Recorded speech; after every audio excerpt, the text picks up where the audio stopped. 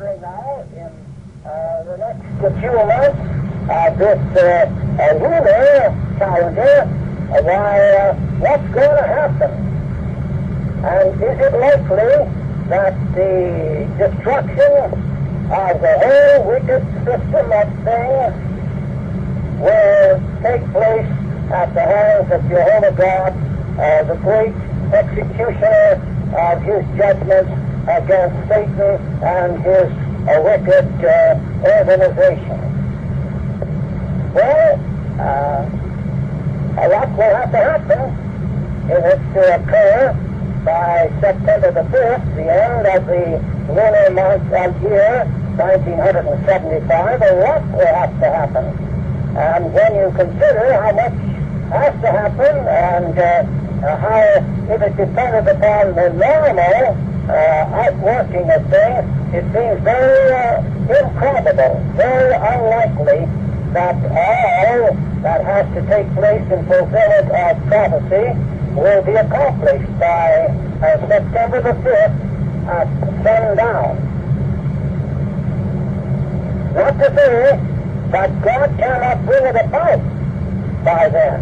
He's almighty, and he has his time, and he acts on time. He's a precise timekeeper, and if it's his will to have everything accomplished by September the 5th sundown of this year, why, it certainly can come to pass.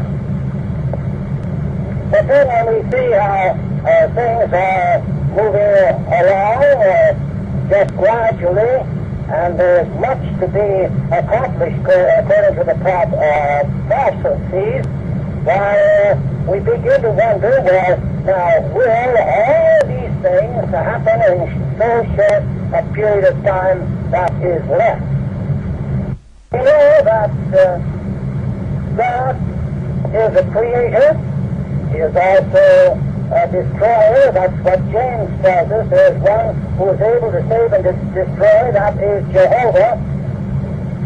And we know that he created the conditions on this earth for man's habitation during a succession of created days, 6 in number, each day being 7,000 years long, and the 6 totaling up to 42,000 years from when God began the preparatory work until he finished his human creation. And then God's 7th creative day began. Not that he was creating on that day, but it was a creative day in this great creative week. It was really a rest day for God, a day in which he desisted from his earthly work, and he entered into a great Sabbath keeping, a rest for him as far as further earthly creation was concerned. Although he was very active and operated with regard to all the rest of the universe, just as Jesus said, when he was doing works on the Sabbath day and was criticized for it, my Father has kept working till now, and I work too, even on this Sabbath day, doing good works, works of healing and works of teaching. And here we are living in this 7th creative day of Jehovah God. And the question arises, therefore, how far along in this 7th creative day are we? Now we know that this 7th creative day being 7 millenniums in length, it can therefore be divided up into 7 periods of 1,000 years each. And since God purposes to bring the full realization of his original purpose regarding the earth, to have it fully inhabited by a perfect human race, accomplished by the end of the 7th creative day, why then it's very reasonable and scriptural too to expect that the final seventh 1,000-year day of God's Sabbath day would be the period in which Jesus Christ would reign. And he would, as he said, be the Lord of the Sabbath day. And he would usher men out of this work week of toil and moil and suffering and sorrow and hardship and death in which mankind has found itself for the past millennium, and he would usher them into a period of rest, of cessation from such undesirable hardships. And he would also usher them into the great rest of Jehovah God himself.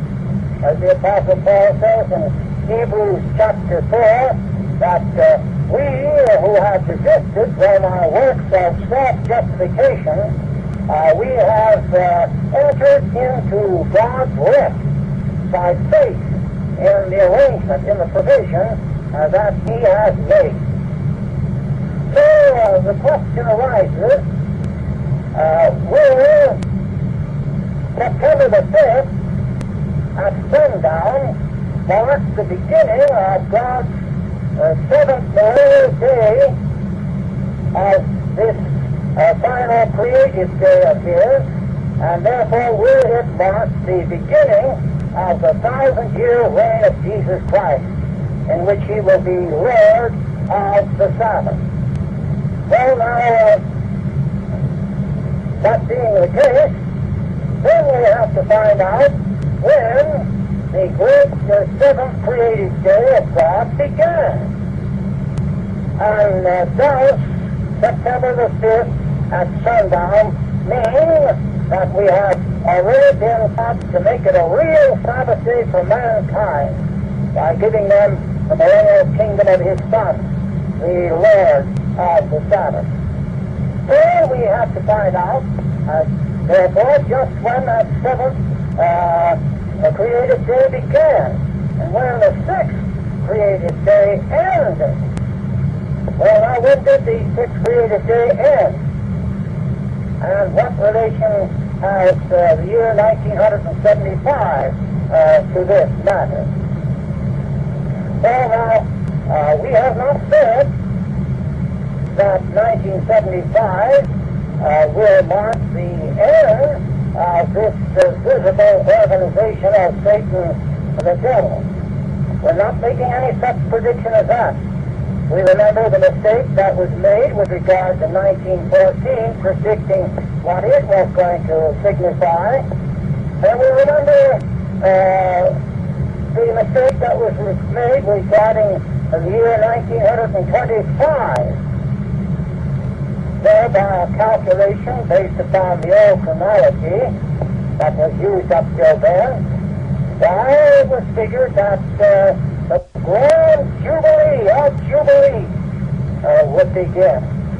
And that year would be marked by the return of the ancient worthies, as we call them, the men of faith of pre-Christian time.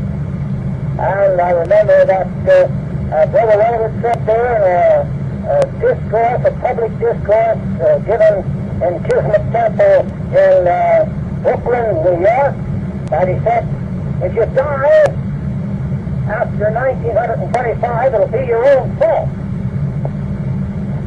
And so all kinds of predictions were made regarding that year.